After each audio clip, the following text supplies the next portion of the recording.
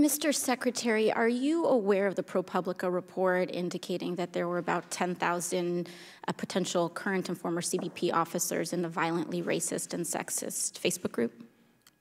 I am aware of the ProPublica article, yes. Did you see any of the posts in the report? I did. Did you see the posts mocking migrant children's deaths? I did. Did you see the posts planning physical harm to myself and Congresswoman Escobar?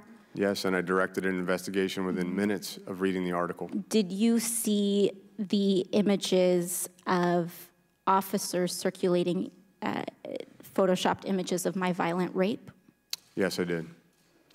Are those officers on the job today and responsible for the safety of migrant women and children? So there's an aggressive investigation on this issue proceeding. You've heard the chief of the Border Patrol, the most senior female official in law enforcement across the entire country, say that these posts do not meet our standards of conduct, and they will be followed up aggressively. But we've already put individuals on administrative duties. I don't know which ones correspond with which posts, and we've issued cease and desist orders to dozens and more. Okay. Do you think that the policy of child separation could have contributed to a dehumanizing culture within CBP that contributes and kind of spills over into other areas of conduct? We do not have a dehumanizing culture at CBP. Okay. This is an agency that rescues 4,000 people a year, that's absolutely committed to the well-being of everyone that they interact with.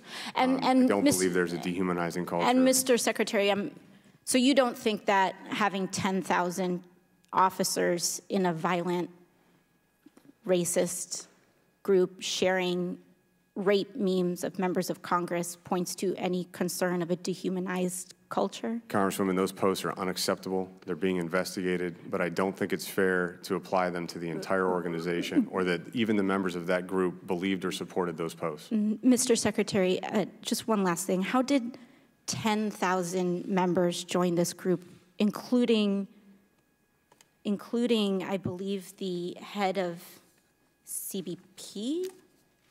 I'll double check. Including the CBP chief.